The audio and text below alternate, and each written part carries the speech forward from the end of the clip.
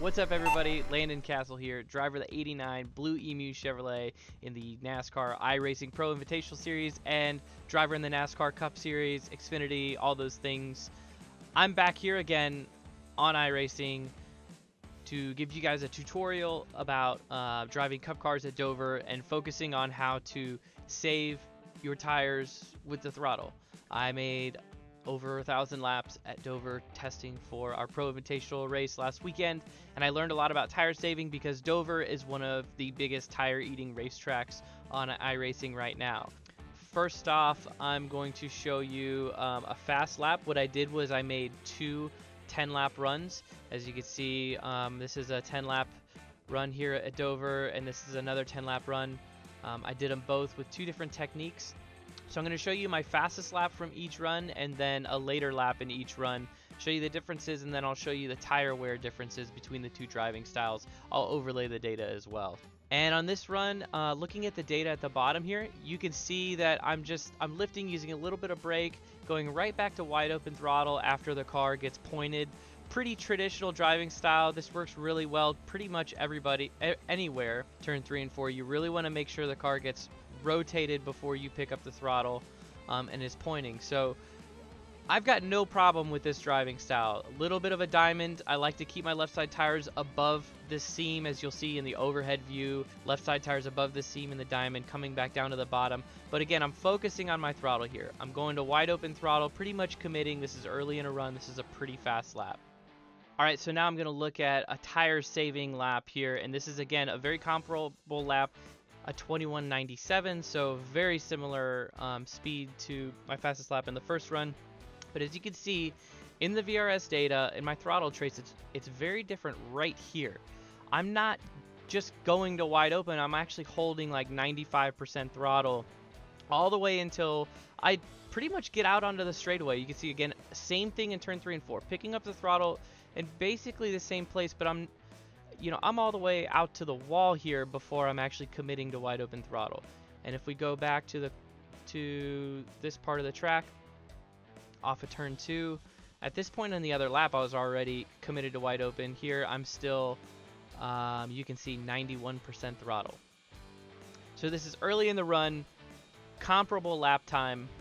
Now let's look at see what those two different driving styles look like late in the run. Alright, lap 9, run 1. Again, try to keep up.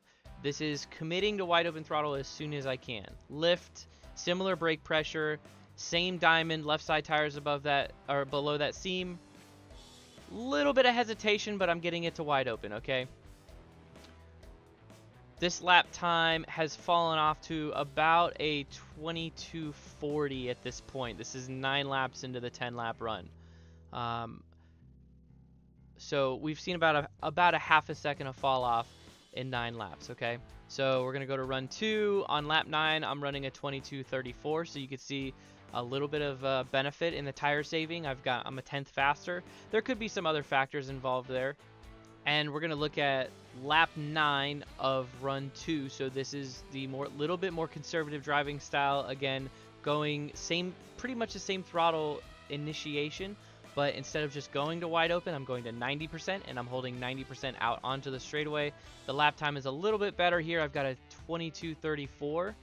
You can see here going almost, I actually kind of went to 97 there, just hesitating, holding it all the way out, and then going to 100 down the straightaway.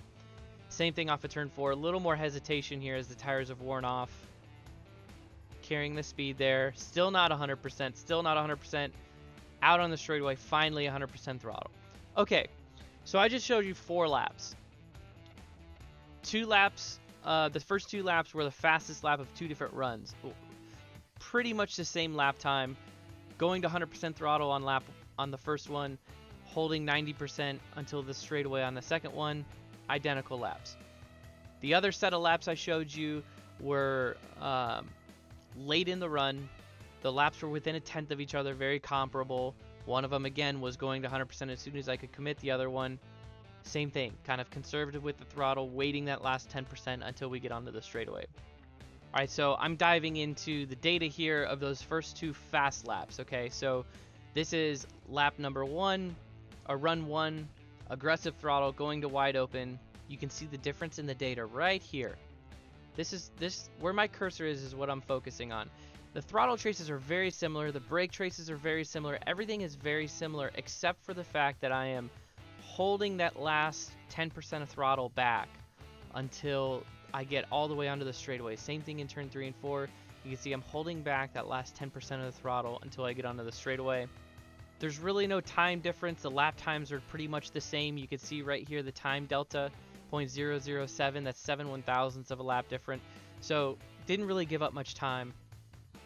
Again, very similar thing. I drove the car a little bit different here in 3 and 4, but generally speaking, you see the same tendencies with the throttle. Holding back that last little bit of percent right there of throttle until I get all the way onto the straightaway. So, everything I've showed you is 2 different driving styles to this point, but the lap times have comparably are kind of the same. So what do you really gain from this? Well, let's look at our tire wear. On stint 1, 10 lap run, my tire wears in the middle of my right side tires is 89% on the right front and 95% on the right rear. It's a lot of tire wear for a 10 lap run. That's pretty much 1% of tire wear per lap on the right front. But on stint 2, my tire wear is 91.57 on the right front. Dramatically better on the second 10 lap run, the more conservative driving style, not rushing to wide open throttle, getting off the corner.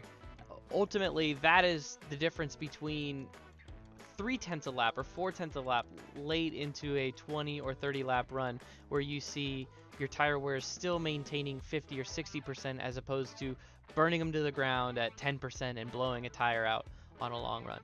Hopefully this helps. Hopefully you could try it. We've got some short tracks coming up with Martinsville. This can definitely help with your rear tire wear.